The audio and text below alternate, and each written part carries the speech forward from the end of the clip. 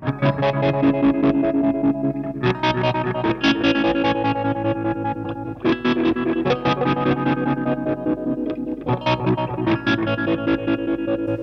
everyone, welcome to the Common Parts series of videos. In this one we're going to be looking at common ICs and transistors and anything else that I've missed from the first two videos. We've already looked at resistors, capacitors, and we've already looked at ceramic capacitors as well, electrolytics, and we've looked at diodes as well. So this should pretty much fill it out. There's obviously other small bits and pieces that you could stock up on as well, which I'll see if I can cover as well in this video too. But this should be a general overview of what you can stock up on pretty safely, in my opinion at least. So let's take a look at the ICs and the transistors now. So once again we're moving over to my parts box because this is where all the action happens. Now I'll just go through these and tell you which ones I think you should stock up on. I wouldn't bother with any of the CD chips because basically you only need those when you need them, and there's only a few things that you actually use them, so I wouldn't bother with that. PT2399, if you're into doing a delay, you could definitely buy a few of those. You probably only need maybe 3 for your lifetime, depending on how many you're building, of course, but 3 on hand would be handy to have around. The TLs are used quite commonly. TL71 and 72 are used quite a bit. You could stock up on those without too much trouble. Wouldn't bother with the ICL 8038. That's a specialty chip you only ever use in one pedal that I can think of that's got it. It's probably more, but yeah, only one that I can think of. Same with the ICM 7555. I actually got that in specifically for a build that I was doing, and I thought I'd get a few extra just for the store. TL022 is not as popular as the T1, 71 and 72. I can't think of any that actually use it offhand. I know they do, there's some that do, but I'm not too sure about the commonness of that one. I can tell you I don't sell many of them either, so I don't think they are very common. And then the TL074 is used quite a bit as well, so they fit in the category of the 71 and 72. Now, MN3101 is good for pretty much if you're thinking about doing a vintage chorus or a vintage delay, or phasers use them as well. It's a timing chip, and yeah, it's used a bit in conjunction with MN3008 and MN3007. The MN3007 is a short delay, the MN3008 is a longer delay. The 3007 is used for choruses and I think flanges as well. And the MN3008 is used for delays, BBD delays. So that's those two. If you're thinking about doing another one, a phaser, using a 3080, then you want to get some of those. Also the Ross compressor uses one as well. So you could get a couple of those, but these ones that I've just mentioned are all in the vintage category, so you've got to be careful because you can get stung with fakes or ones that just don't work. But yeah, that's really, if you're going to do a Ross compressor or a small stone, then that would be one that you'd want to get a few of. These aren't particularly stock up parts, but they are used occasionally, so that's why I'm mentioning them. TDA 7052A is an extinct dinosaur. Good luck finding those. I think you can still get them in the salvage market. And there's only one project I know that uses that, which is the punch amp, or my spin on that, which is the chime amp. It's an amplifier chip. Drives a speaker or headphones. It's pretty good chip, but yeah, it went out of production shortly after I came up with the chime amp PCB, which is a bit of a bugger. So up here we've got charge pumps. You've got TC1044 and the LT1054. Everyone has their preferences. I like these two.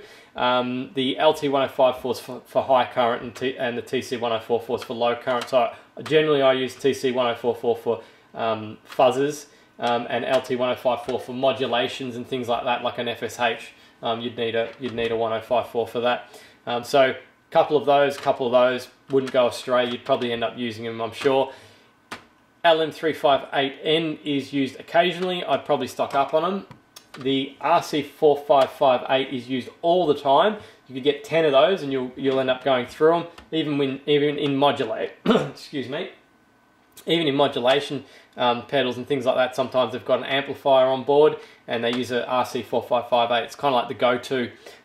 It's a cheap chip and it's used quite a lot. And then at the top you got, let's pick up the camera, sorry for the wonkiness.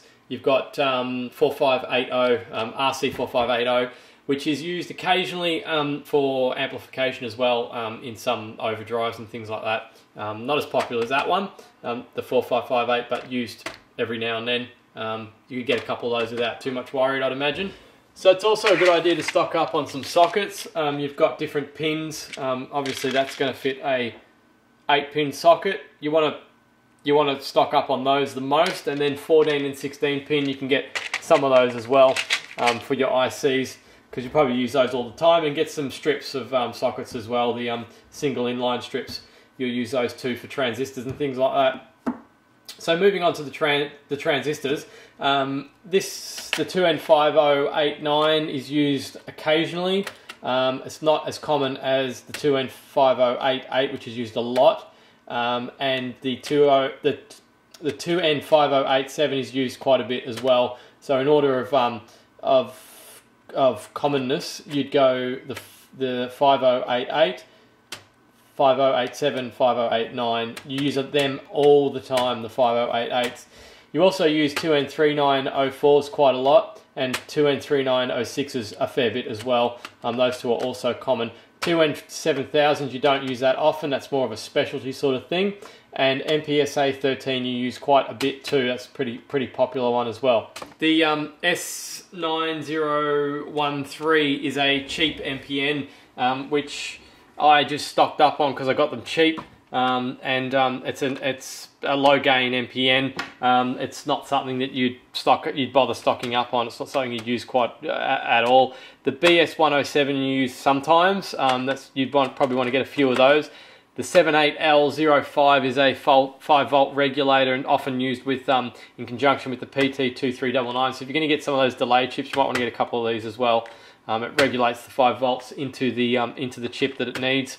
And then you've got the JFETs, and now in the JFETs, I don't use through-hole anymore. I don't know if anyone does, unless you've stocked up on them. You're not going to be able to get any. So I'm going to show you what we've got in the way of what I sell. The J201s you use a lot. The 5457s you use a bit too. Now, see if my memory serves me correctly here on the rest. I don't think any of these three you use very often, so I don't know if I'd bother stocking up on those.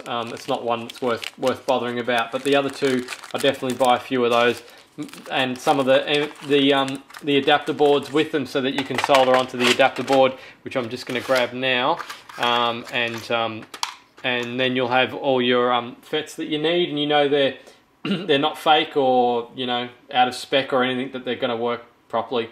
That's the boards. That's an option on my web store. If you buy the MMBFs, you can add a board as well, and then solder it onto that. So what's left? I guess you could probably get some LEDs. I've got 5 different ones. They're just economy LEDs, just the cheap ones, nothing special. You could get some of those. I'm not going to talk about anything like this because that's hardware, and I can do a video. If you guys like these 3 videos, I can do one on hardware as well, but it's not of any importance to us. So LEDs you could definitely stock up on, and the bezel, I don't know if we're going to hardware territory here, but the bezels for them as well. The VTL5C3, so it's a bit difficult for me to stretch up here, is used a bit. If you're going to get a Vactrol, you would probably want to get that one. That's the one that's used the most, the 5C3. The 5C1, 5C2 and 5C6 aren't used that often, so don't bother with those. They're expensive, so I don't know if you'd be stocking up on too many of them. You probably only need a couple of those, but there's a number of projects that use them. So that's it for this video. I hope you liked it, and I hope it was helpful. If there's anything I've missed or anything you disagree with that you think maybe is commonly used that I've missed, or that I've said isn't commonly used, leave it in the comments below.